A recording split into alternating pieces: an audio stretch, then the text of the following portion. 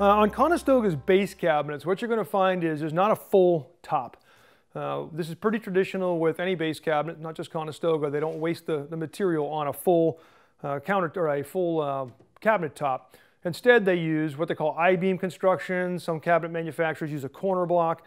In Conestoga's case, a typical base cabinet is going to have this left and right cleat running across the front and back of the cabinet. The front one's actually dovetailed into the front frame. On sink-based cabinets, the cleat runs this way with a little U-shape cutout to allow your sink bowl to go in. The point of this video is to talk through what these things really do and why they're not necessarily that important. We have customers who will call us and say these either came damaged, or one came without a spline, or they came mismachined and they can't get them dovetailed in, and they're holding up their entire cabinet assembly and the countertop templating and the rest of their subcontractors over these strips.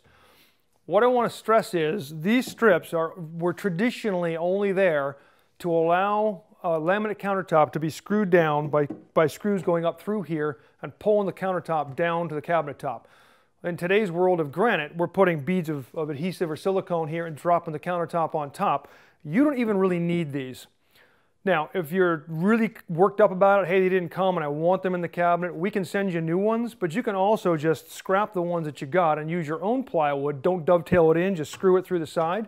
Or what we have a lot of folks do is just make out of 3/4 plywood or solid wood, make some corner blocks and mount those in there. Punch a screw there, punch a screw there. You can come in through the back. If it's not a finished side, you can come in through the side.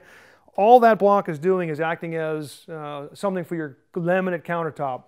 In sink-based applications, traditionally, we just knocked these right out of the cabinet. They're not holding the cabinet square or stable. When you put your countertop on top of this, that's what's holding this whole thing together as one run.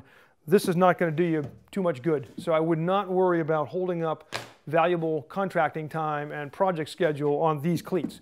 If you do need some help, your sales rep can talk you through how to make these. You don't need to match the dovetail. I would just make it a dado and dive it into that slot. But you can make a couple of these with some passes with a table saw pretty quickly, or use that corner bracket method I mentioned earlier. If you have any questions, give us a call, 888-211-6482. Thanks for watching.